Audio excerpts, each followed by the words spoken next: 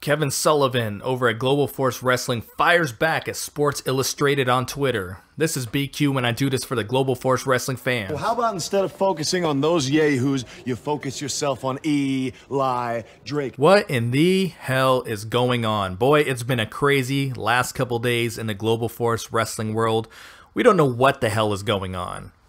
I can say this much: with every passing hour, every time I might see a tweet or some other rumors, I have a little bit more calm and I feel a little bit better.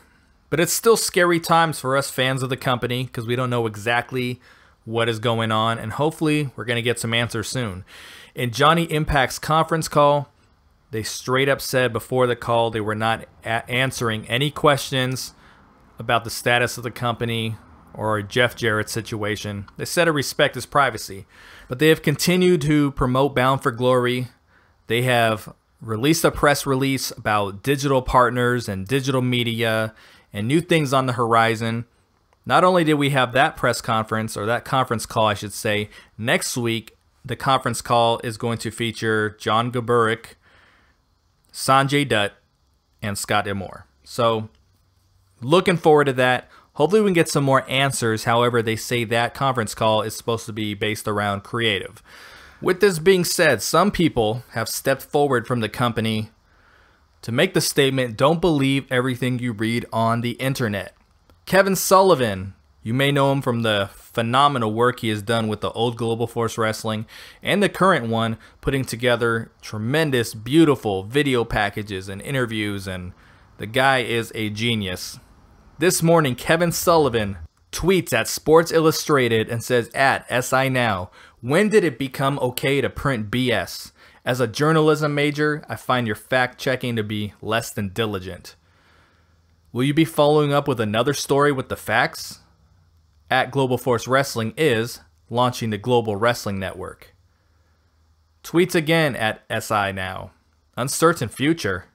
Anthem is committed to broadening Global Force Wrestling's footprint as we work alongside international broadcast partners, digital platforms, and professional wrestling promotions to bring our passionate fans a high-quality product that not only stands out in today's media landscape, but continues to thrive into the future.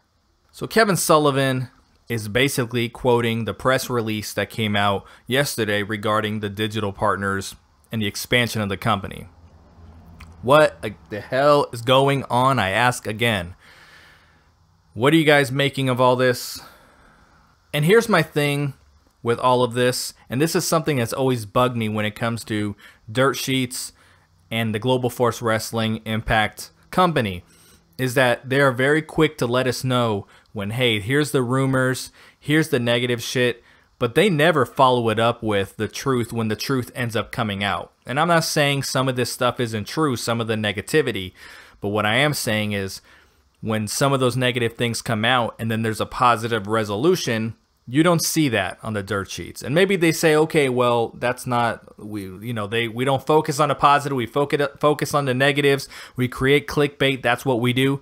But we know for some other companies, they would gladly clear up the situation. When it comes to this company, they make their money off the negativity. We all know this, and they never do a follow-up. So now here we are as fans, scrambling for the truth, scrambling to know what's going on. I will leave you with this. There's always two sides of every story, and there's only a few things in life that are certain. Death, taxes, Jason Solomon being a virgin, and two sides of every story. With that being said, there's always something in the middle that is the truth. It doesn't matter if it's the Rosemary and Sexy Star situation.